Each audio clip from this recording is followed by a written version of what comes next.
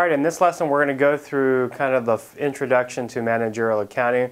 We're going to focus a little bit on managerial accounting rather than financial, but this lesson is a little bit of an understanding the difference between financial and managerial accounting. So we've got some of those on this board right here.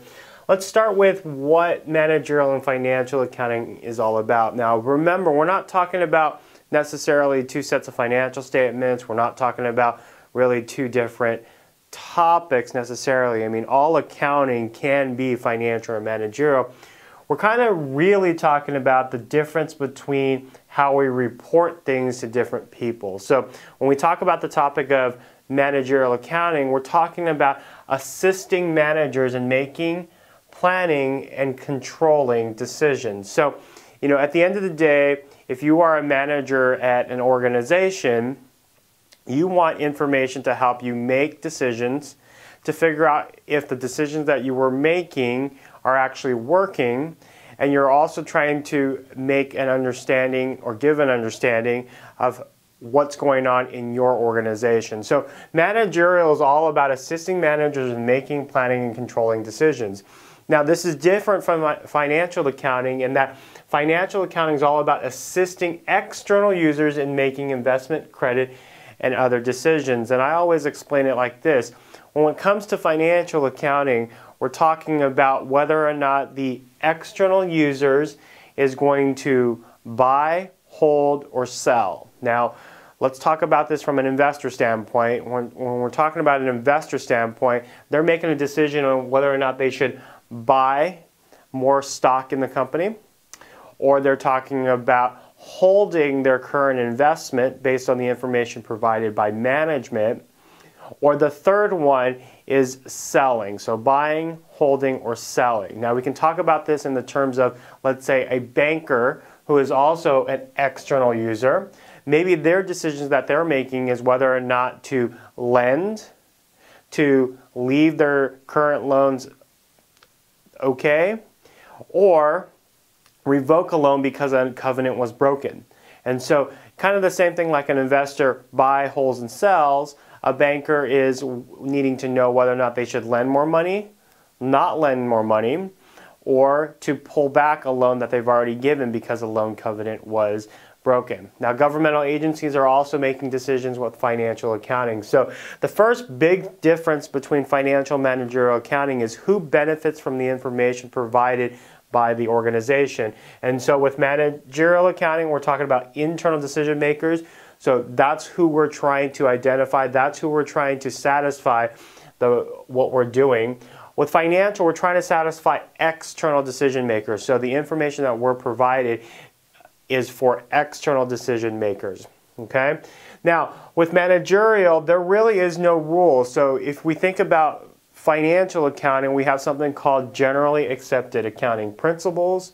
We don't have that in managerial. Now we can use generally accepted accounting principles as a way to prepare our accounting information for managerial purposes, but at the end of the day we're trying to get useful information to management, okay?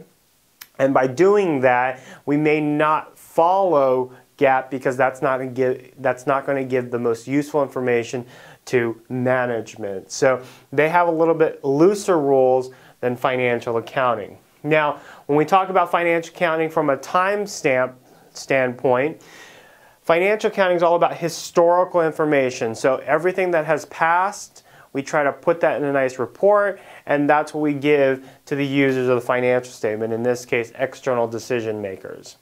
With managerial, it's all about what's happening now, and I know that we can't really give a report on what's happening now currently, but we're trying to figure out, let's say, what's happening last week so that we can make decisions this week, or what's happening this week, or what's currently happening this week, and what decisions can we make. We're also concerned about the future, so you're going to get a lot of forecasts and projections. We don't use forecasts and projections in financial because that exposes a liability to the organization, because if they put out a forecast of this, this, and this, and other people decide to use that as fact, the organization can expose themselves to a lot of liability issues because everybody's thinking that that is what's happening or what's going to happen.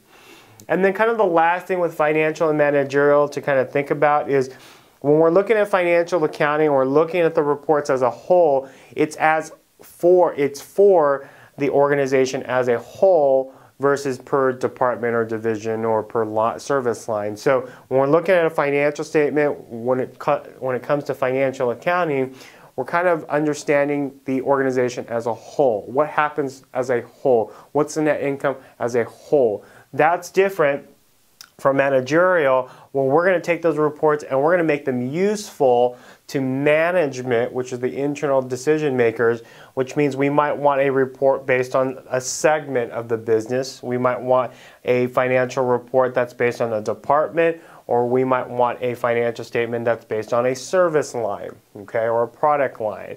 And so that's very different from financial. All we want is the whole organization as a whole. Here we want it information that's going to be useful for decision makers so that they can make, plan, and control the decisions that they're making. And so that's the difference between managerial and financial accounting.